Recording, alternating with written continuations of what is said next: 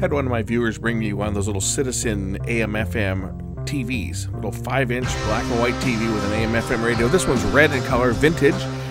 It's dead, and he wanted to see if I could get the thing working and give him a video input so that he could use it with external video, as there's no more analog TV anyway. So let's see what we can come up with on this little unit. I got this little AM/FM Citizen black and white 5-inch TV with a radio in, and the guy that owns this thing, he said he would like to, well, first of all, it doesn't work. He bought it at a thrift shop, I believe. But he'd like to see if I can get this thing to work, and if I can get it to work, provide him with a video input so that he can use it with a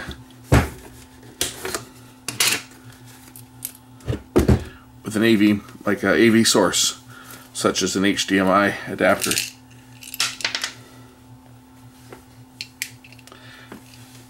See, the screws have already been removed for me. That makes it convenient. Apparently it doesn't work, so I'm going to see if I can get this thing to operate. Operates off AC power and off of 12 volts. So let's take the top off this thing first, which should be relatively easy because I believe the screws have already been removed.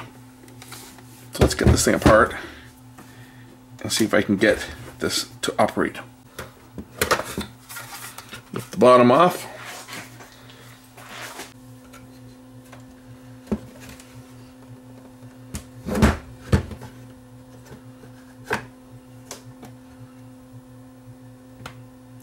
This is kind of a different design. Circuit board lifts out on the bottom here. Power supply and the tube is in the top part of the cabinet. Let's give it power and see what happens. Okay, the only thing I hear when I turn on the power is I hear a power supply humming. I hear the hum of the transformer. I don't hear any sound from the radio or the TV. And in radio mode we should have noise, because the radio and TV are completely separate. This is the TV board, the radio board's the other one. We know that it's probably something that's common to both. And what is common to both? That would be the power supply. So that's what we're going to check out.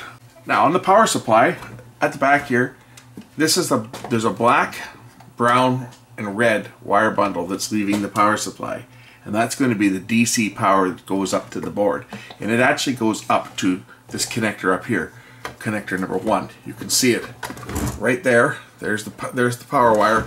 So therefore, when I apply power, and the power's off by the way, but when I apply power to this thing, I should have power on probably the black and the red wire. Let's see which one's which on this. I think it goes black, red, brown. So the ground is going to be here, and the next one over to it is going to be the power line. Let's get the meter going and see whether we get any power on CN1, which is the one going to the main power switch. As you can see, here's the power switch here. So we should have power right now, and we don't. Therefore, we know the problem with this is most likely in the power supply, because we're not getting our 12 volts. Now what could cause a problem on a power supply? Well, it could be the transformer, unlikely. We can hear it humming. But there's a bridge rectifier in here, and there's also switching for when the unit has got, whether it's got batteries in it or AC power. And sometimes, you know what, if you put the wrong power cord in, like I may have, we're not going to activate that switch, which is to switch from battery power to AC power. So it could be something as simple for as far as getting power is not plugging in the right cord. This one uses a polarized cord. Let me see if I can find one of those polarized cords. Well, I know I've got one. It's the same cord that Sony uses. I can steal one off my Sony TV. That is a bit bigger cord. I don't even know if that's the right one. We'll see if this one will, this one may not activate the switch either, but we'll try it and see.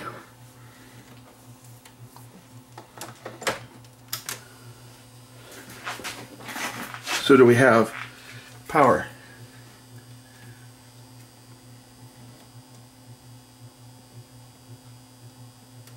We still have no power. So to get this face off here, to get at the circuit board, I gotta remove the radio and the main board, And now the front with the tube will lift off. What a nightmare. That's just to get enough clearance so I can get into the power supply to see if the power supply is working. Even back then, these things were not designed for easy service. But now that the tube is separated, I can remove that so it doesn't get damaged. And I can now at least get into the power supply. Somebody's already tried to be into this because the screw is mostly out. But we can get into the power supply here and see why it's not putting out power. There's a couple fuses, so it could even be a blown fuse on the power board. But here's the rectifier board. For that matter, that switch, I'm sure there's a switch on this. I can bypass that so that it's always going to run on AC. There is a switch. As you can see, it's right here. You can see that there's a leaf switch there that changes from battery to AC. So if we want to run on AC, we just have to bridge those two together and then it'll be AC. And there's a fuse for AC. We'll check that fuse.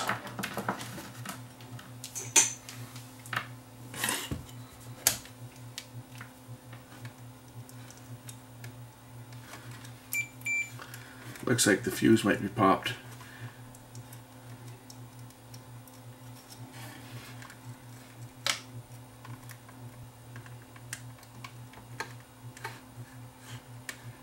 Okay, that switch, when that is pushed, that switch should connect to power on this, and the switch is now connecting to DC.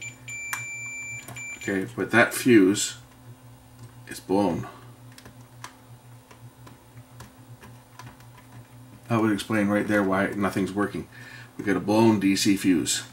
When I plug this power in, I'll turn off the power here. When I plug this in, will it activate the switch? Let's see. Maybe it will. Yeah, okay, so the switch is being activated because it was on the DC side before. Now it's on the AC side. And now it's back to the DC side. So let's pop this fuse out and see what I've got to replace it with. It looks like a 1 amp fuse. Should be able to find a 1 amp fuse around here that I can put in place of this one. It's a soldered in fuse called a pigtail fuse. So let me just take the old one out. We'll find a new one. Now quite often these fuses will blow for a reason, so it's very possible that when I put a new fuse in, it's going to blow because there might be a fault somewhere else in the unit, which I hope it doesn't have, but let me go and find a replacement fuse for that. It doesn't look to be, it's not like it's blown all to smithereens, so it may have just been a stress failure. Okay, I got a new fuse in there. Just going to check the diodes to make sure there's no diodes that are shorted on this thing.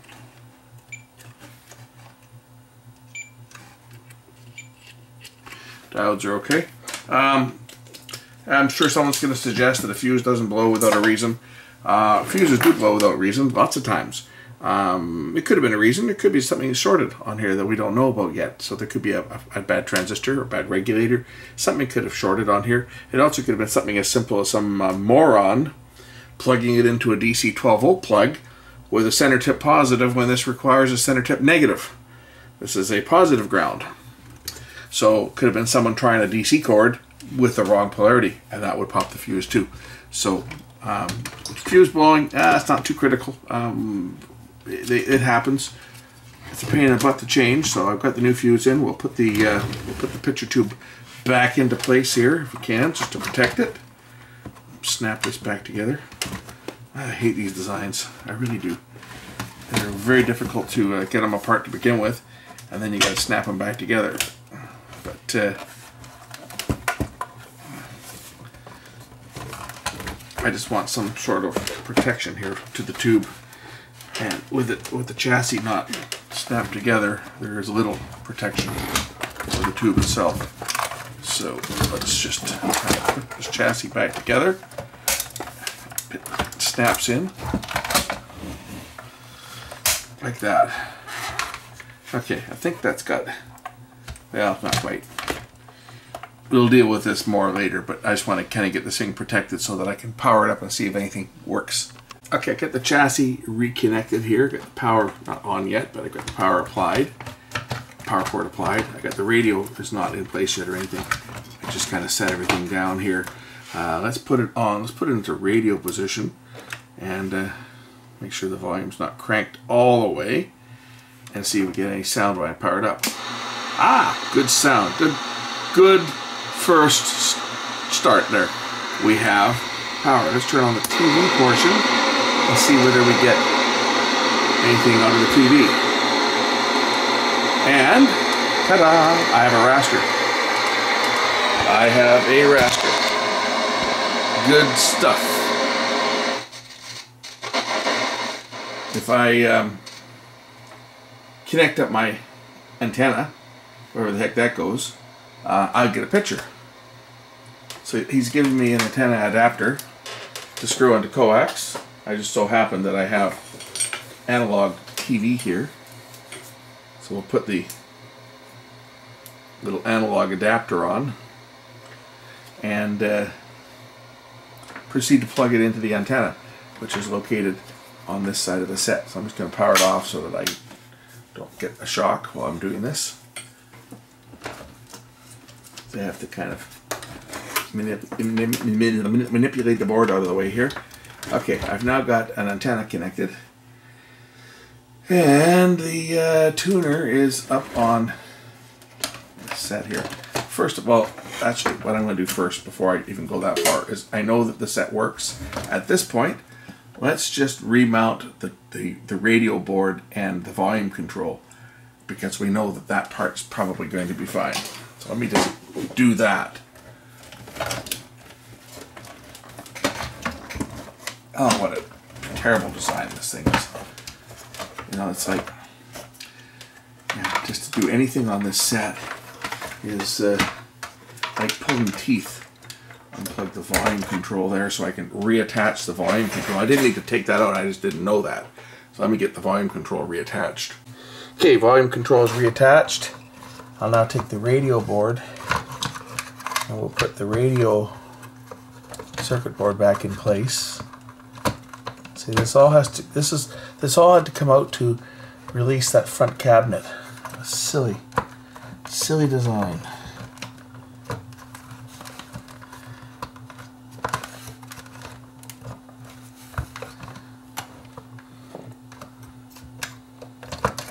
Got a screw that's still stuck in here. That's what's preventing it from going into place.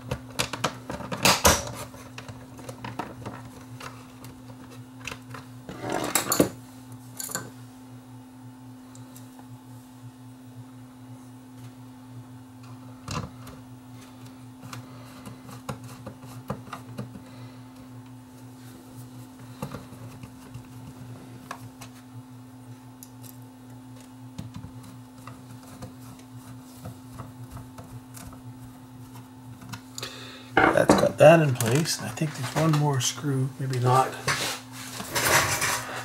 Put the AM/FM selector knob on now. However the heck that goes in. That goes on here.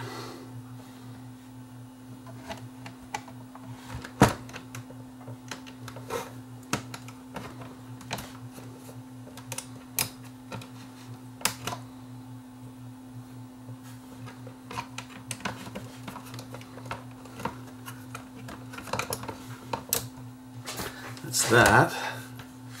Good old volume knob.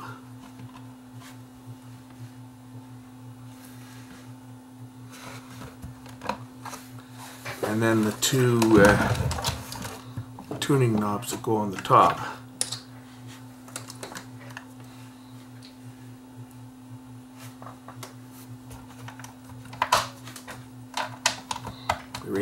TV tuning dial. Okay, now I should be able to connect this thing up to an antenna. Well, once I plug the plugs back in to connect up the controls. I should be able to plug this thing into an antenna and or my cable system and get a picture.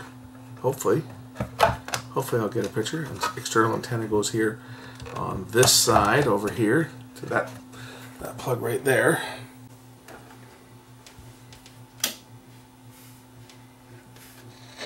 He was in a mental institution, and that was because he said that he had so much guilt from the horrific crime itself.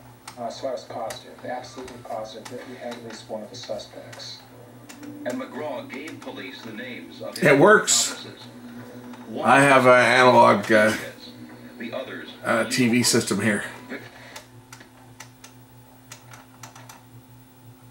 So I can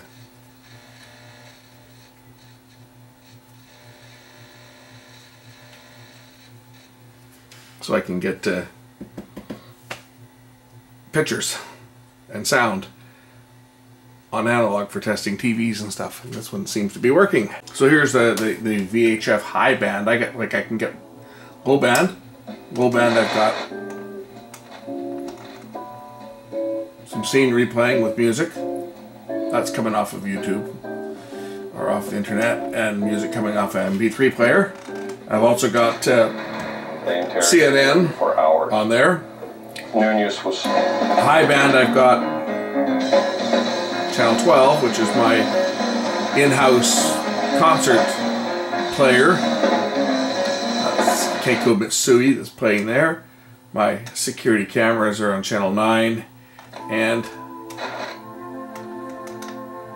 some other videos playing on Channel 7. So those are my in-house channels. Yeah, it looks good. Nice sharp picture. Don't need to do anything to this. This TV's working great. Just a blown fuse. Go to the radio side of things.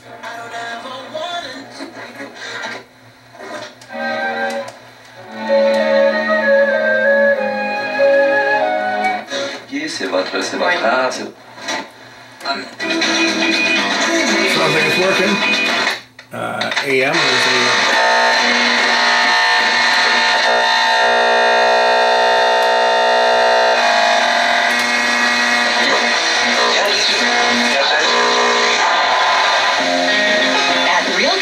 Superstore, they actively challenged A deal to unite the right in Ottawa, resulting in the Federal Conservative Party, which of course still exists today. He was 85 years old. We have Tarnjeet Parmar at the producer's chair. We have Nikita Martins taking care of citynews1130.com. Your station for breaking news, traffic, and weather. So, radio's working and the TV's working. Good evening. Thank you for joining us. It's Wednesday, October 28th. I'm Yasmin Gandam. And I'm Jonathan Sechrist. We're at 11 degrees downtown here. Back to TV. Takes a second for the TV to warm up. And there's my security cameras again. So this one's pretty much done. I think the client may want me to put a video input on it. So we'll investigate where the video detector is on this, so that I can investigate finding a point and putting a jack on it for video input. So IC 101 is going to be the IF on this unit. So video is going to be on one of these pins. It's easy to find out. We just have to go through here with the scope and find out which one's got video. I've got video right there. Right there is video. If I show you guys the scope. Video. That's from my cameras. So if I disconnect that pin, one side will be an input and one side will be an output. So let's just unsolder that pin. It's this one right there. TV is off now.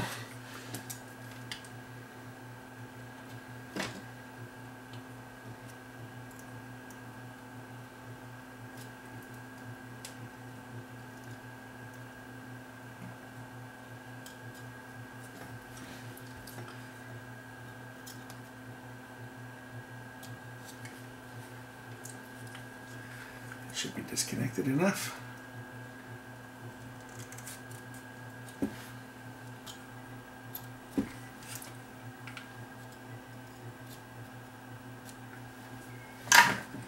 Should be open now.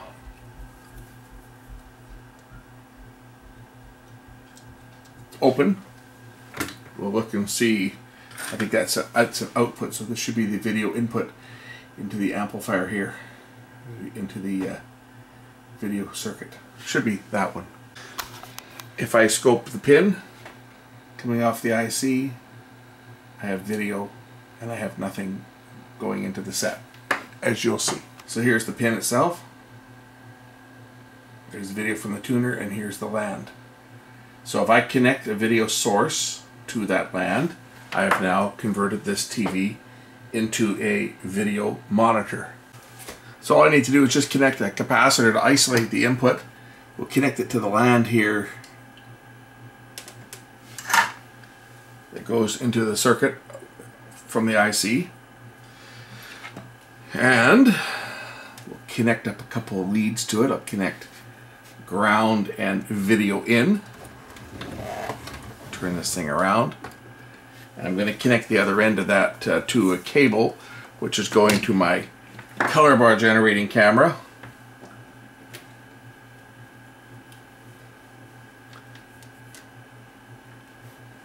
And when I apply power, we should see black and white color bars on the screen. Power.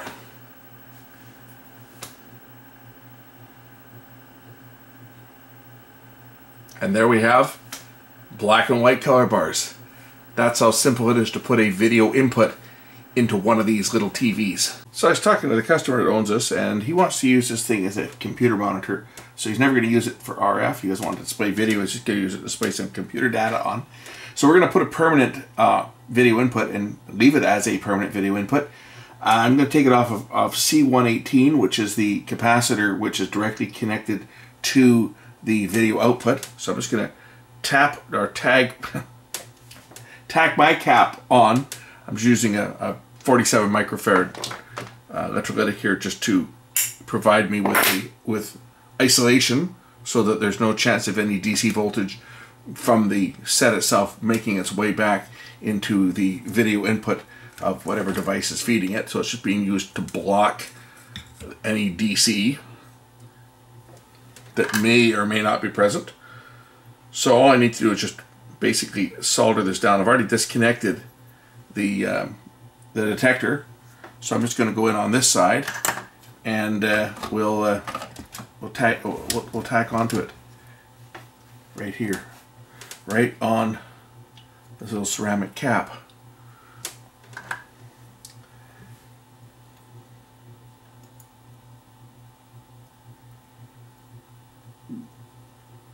I'm just going to put an RCA cable on here. We'll put it into the battery compartment because he's going to put a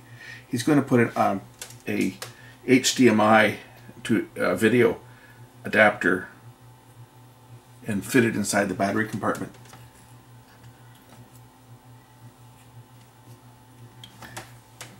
Get some more light in here so I can see what I'm doing.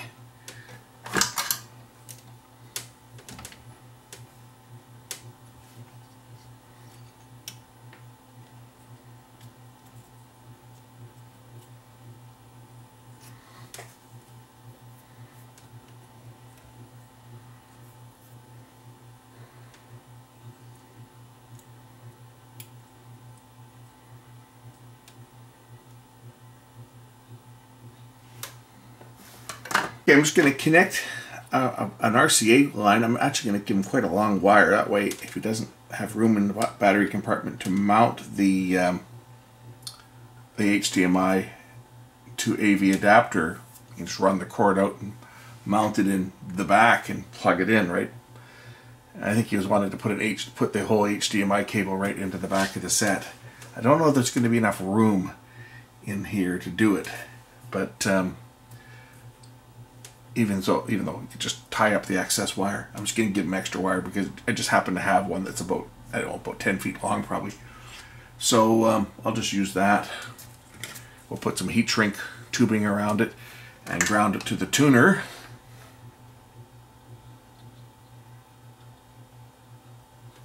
That way we don't have to worry about it shorting out against anything.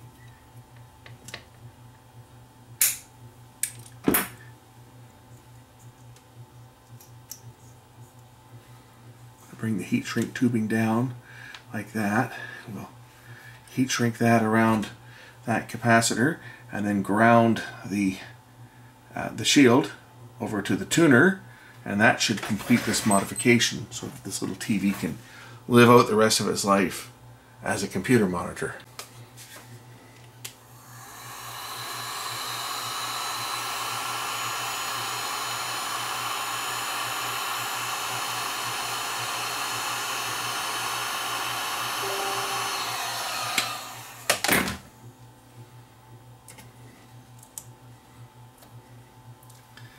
And then we just have to solder that on.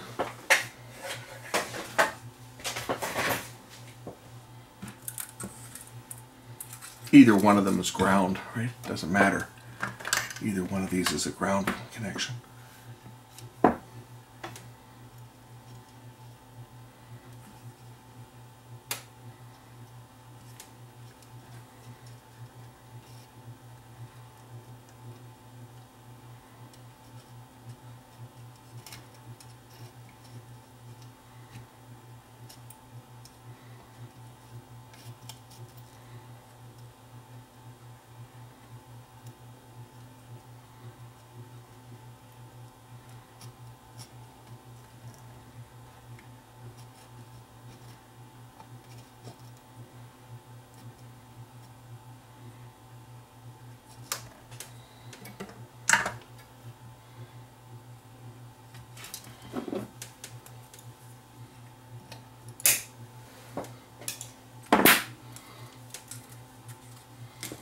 Okay, let's turn on the power.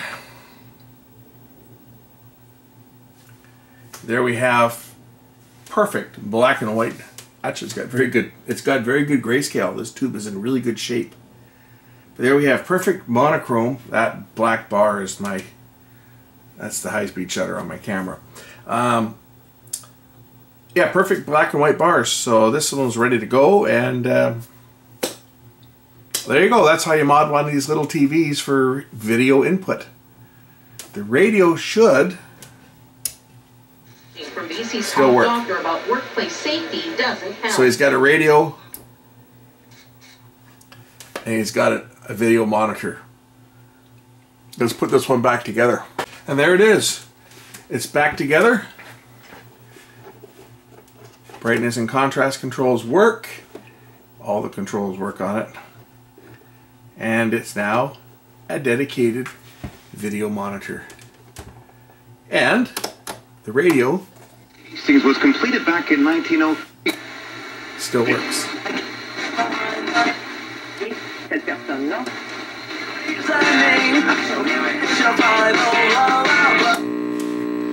Yeah, it'll buzz when this is turned to video because the audio circuit's not disconnected. I left it like that so that the radio still works. But there it is, video monitor. A complete little Citizen Samsung, little red Citizen. That's actually kind of cool. Modified now for dedicated video input, and it's going back to the owner of it. He's going to use it on his desk as a secondary monitor for his computer. So there you go. It's looking good.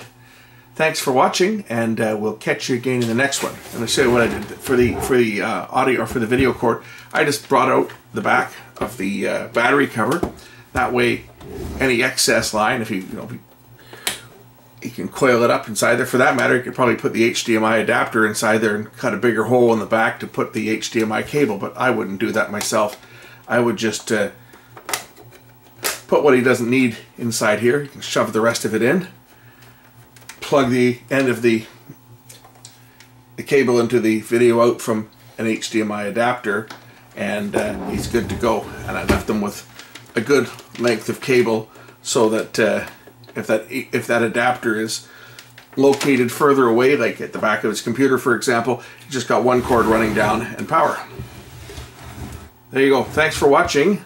We'll catch you again in the next one real soon. Bye for now.